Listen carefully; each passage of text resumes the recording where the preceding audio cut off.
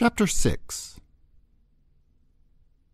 My dear Wormwood, I am delighted to hear that your patient's age and profession make it possible, but by no means certain, that he will be called up for military service.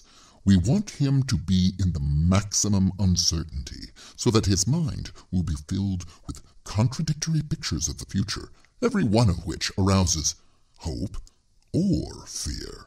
There is nothing like suspense and anxiety for barricading a human's mind against the enemy. He wants men to be concerned with what they do.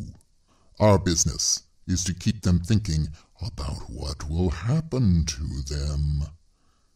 Your patient will, of course, have picked up the notion that he must submit with patience to the enemy's will.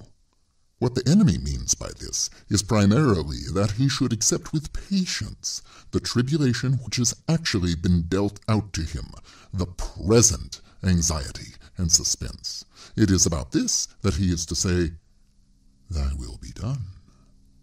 And for the daily task of bearing this, that the daily bread will be provided. It is your business to see that the patient never thinks of the present fear as his appointed cross, but only of the things he is afraid of. Let him regard them as his crosses. Let him forget that, since they are incompatible, they cannot all happen to him. And let him try to practice fortitude and patience to them all in advance. For real resignation at the same moment to a dozen different and hypothetical fates, it is almost impossible, and the enemy does not greatly assist those who are trying to attain it. Resignation to the present and actual suffering, even when that suffering consists of fear, is far easier, and usually helped by this direct action. An important spiritual law is here involved. I have explained that you can weaken his prayers by diverting his attention from the enemy himself to his own state of mind about the enemy. On the other hand, fear becomes easier to master when the patient's mind is diverted from the thing feared to the fear itself, considered as a present and undesirable state of his own mind. And when he regards the fear as his appointed cross, he will inevitably think of it as a state of mind. One can therefore formulate the general rule: in all activities of mind which favor our cause, encourage the patient to be unself-conscious and to concentrate on the object.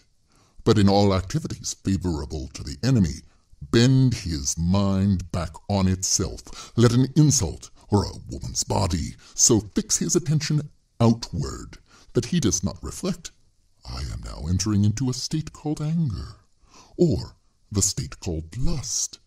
Contrariwise, let the reflection, "My feelings are now growing more devout," or more charitable, so fix his attention inward that he no longer looks beyond himself to see our enemy or his own neighbors. As regards his more general attitude to the war, you must not rely too much on those feelings of hatred which the humans are so fond of discussing in Christian or anti-Christian periodicals. In his anguish, the patient can, of course, be encouraged to revenge himself by some vindictive feeling toward the German leaders, and that is good, as far as it goes. But it is usually a sort of melodramatic or mythical hatred directed against imaginary scapegoats. He has never met these people in real life. They are clay figures modeled on what he gets from the newspapers. The results of such fanciful hatred are often more disappointing, and of all humans the English are in this respect the most deplorable milksops. They are creatures of that miserable sort who loudly proclaim that torture is too good for their enemies, and then give tea and cigarettes to the first wounded German pilot who turns up at the back door. Oh, do what you will. There is going to be some benevolence as well as some malice in your patient's soul. The great thing is to direct the malice to his immediate neighbors, whom he meets every day, and to thrust his benevolence to the remote circumference, to people he does not know. The malice thus becomes wholly real, and the benevolence largely imaginary. There is no good at all in inflaming his hatred of Germans if, at the same time, a pernicious habit of charity is growing up between him and his mother, his employer, and the man he meets in the street. Think of your man as a series of concentric circles, his will being the innermost, his intellect coming next, and finally his fantasy.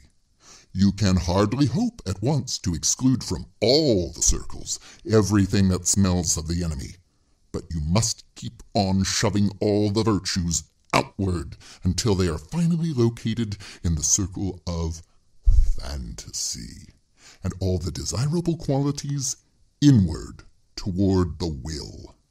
It is only insofar as they reach the will and are there embodied in habits that the virtues are really fatal to us.